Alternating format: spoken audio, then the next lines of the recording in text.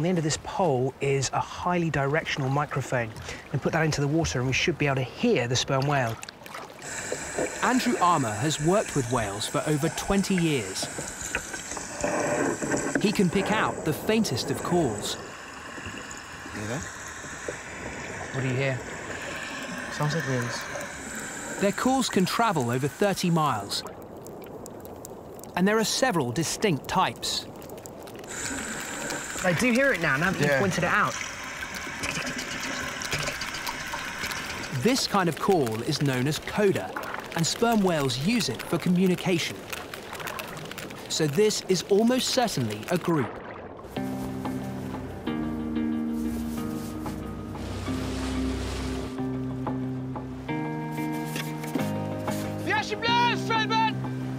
This is my chance to get up close to these giants.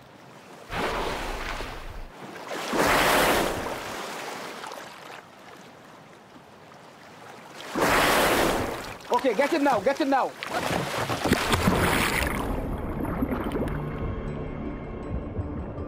I've joined a baby and an adult female.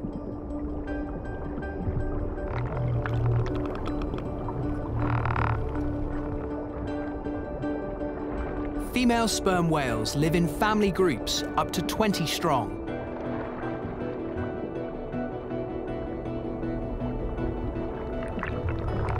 The rest of this pod could well be hunting far below us.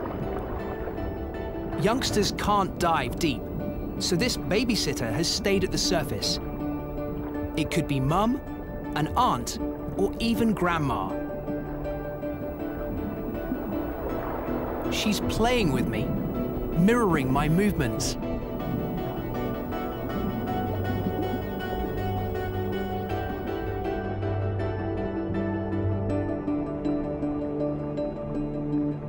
As she dives, she swings past my cameraman.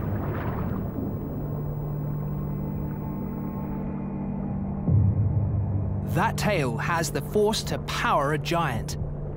It could easily kill a human. Yet she takes care not to hit either of us. It's a remarkable display of agility.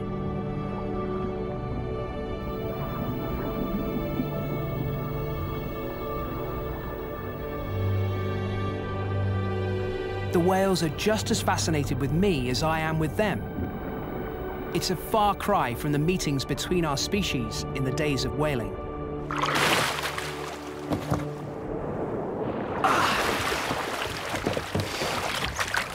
I am absolutely shaking like a leaf. She brought her calf right alongside us, span over onto her side so that she was looking directly in my eyes from no more than a couple of meters away. And then she pirouetted like a ballerina and swept past me. But she made so sure that she didn't hit me